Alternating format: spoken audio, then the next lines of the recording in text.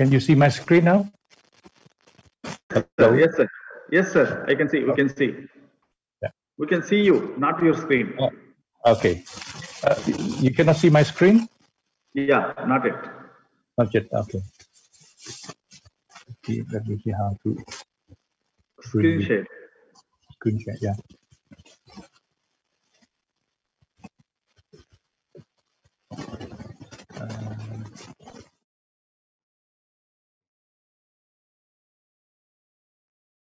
Coming now? Yes, coming, sir. Coming.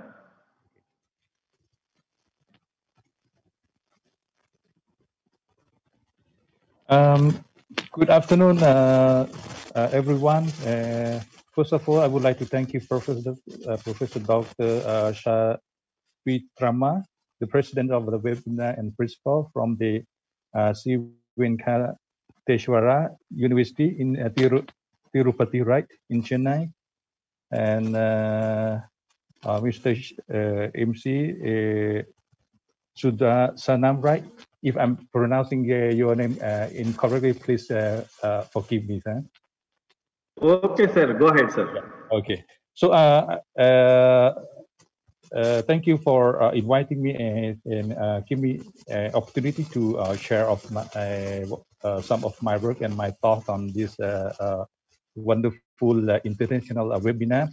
So I would like to just share some idea and my work that been working in this region in Thailand, in Malaysia, in Vietnam, and some part of Cambodia and Laos. So my main topic would be a little bit focusing on the commercial side. Yeah, but I think it would be something interesting for some of you. So currently, I'm working as a CEO of the company called Suwanphingkarn, which is the total solution provider for the agriculture agribusiness in Thailand, as well as in the neighboring country. And recently, I part of the founder another new company. It's called Plantology, which is focusing on the cannabis project in Thailand. So as the topic today, we are main focusing on urban agriculture, urban farming. I think during this difficult time of the COVID-19 pandemic, let us grow our own food together for fresh and healthy. That will be interesting topic today. So far, our experience, we started our business from seed business. So from breeding of the vegetables and seed and also the flowers.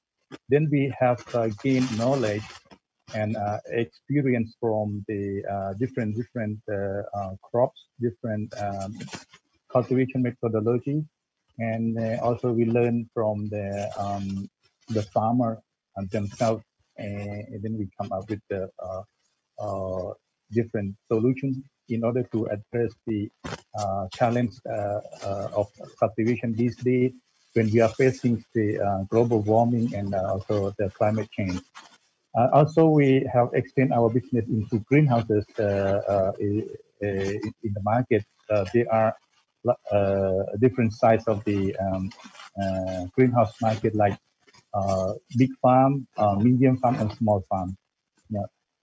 Especially just recent year, we have started to construct the farm in the cities, which is not far from the center of Bangkok, and it's going to be a wonderful urban farming in soon. Now we are constructing about more than 1 hectare of greenhouse to grow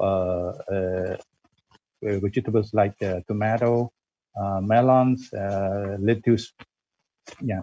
So after we been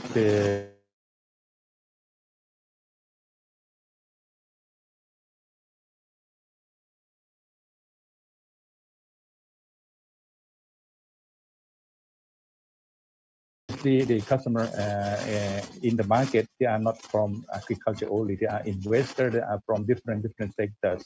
So ultimately, when they want to start agriculture project, they need someone. I mean, they need your knowledge. They need the technical support. They need the solutions.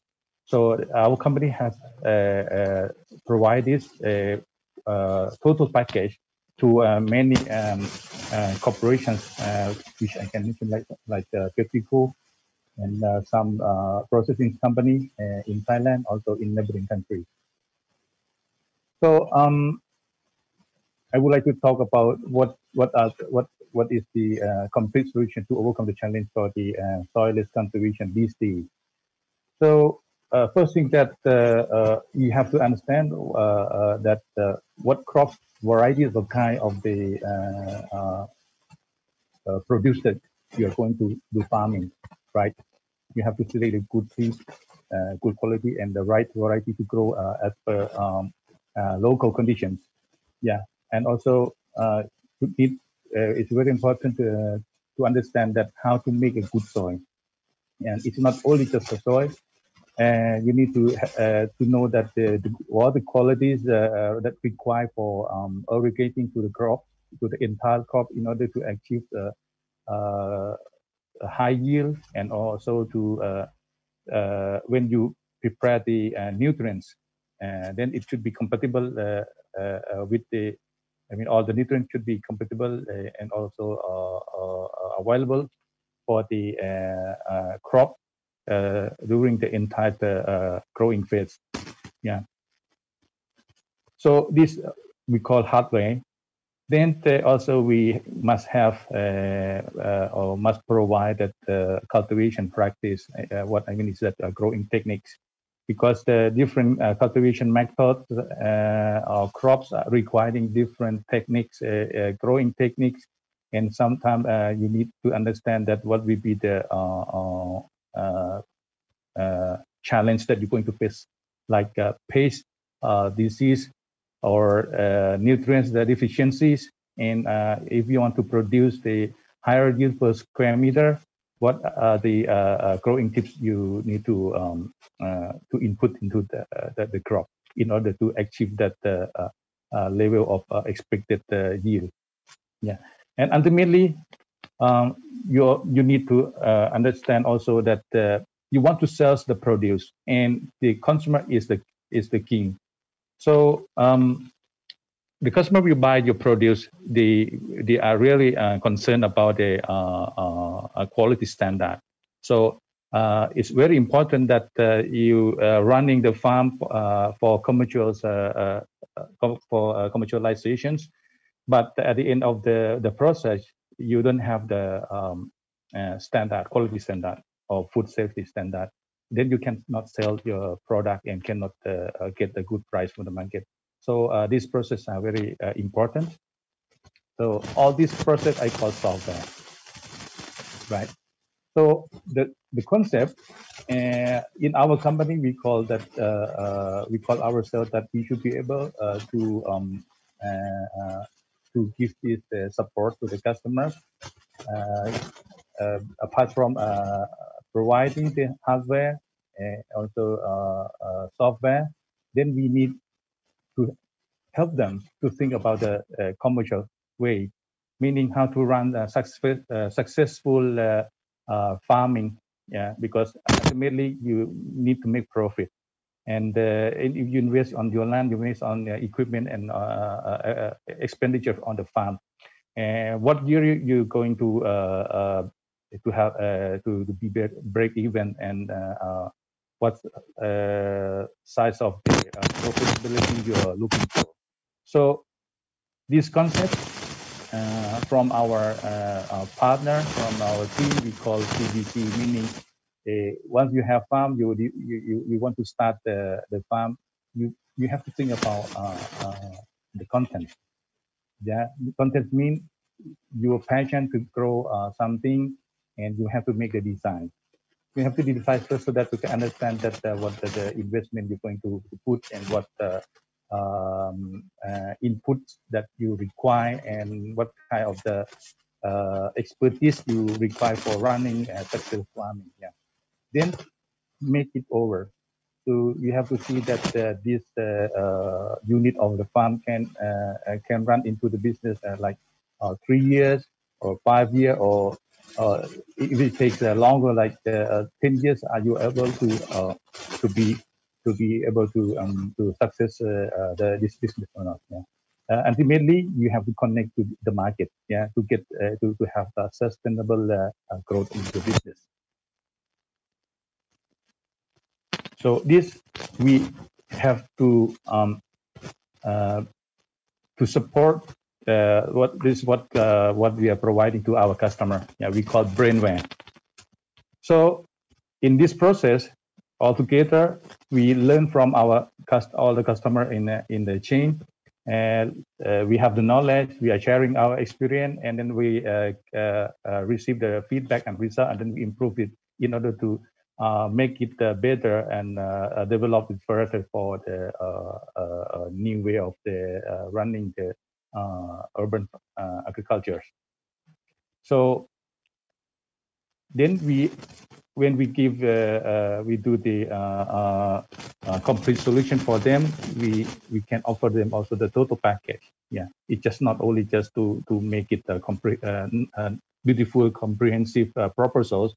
We have to help them to really to help the customer succeed the project. These are all we have been doing in our business area. Yeah. Ultimately, the customer in the chain, they ensure that they have a quality of life. So you have to ask yourself what is your the passion. I mean, what crop you want to grow. Some crop is your passion, but it's difficult to cultivate in your particular zone or particular area because it's required specific conditions to grow that crop. Yeah. So this is some of the work that we did. So we have to make in terms of in order to produce the maximum yield per square meter. One of the most important thing is the fertigation program and inputs you're going to give. Yeah, this is one of the example that I did for our customer in Vietnam to help them to grow melon and to achieve higher yield per square meter. So we are providing all this information for them. As you can see here, instead of producing one fruit of Japanese melon per one plant, we find out the technologies how to grow them up to 2, 3 fruit, even 4 fruit per plant in order to achieve maximum yields per square meter, so that you can get break even or faster profitable project. So in some small town or small farm, or we call startup in Thailand, there's a lot of young smart farm. They start with a small scale project. So even like 200, 300 square meter, you can do the business. Yeah. So this is the simple soilless culture that we are providing. The total package for those young smart farmers to running urban farming just next to the center of the city, so that they can sell the produce to the local market. Yeah, and some of idea that in big city like Bangkok or Hanyai or Chiang Mai, there are a lot of buildings. In the top roof, you can use it, utilize it for growing something. Yeah, maybe you can have vertical farming and grow some vegetables or some herbs. Even also, you can do the mini aquaculture. Yeah, like this, we have some case.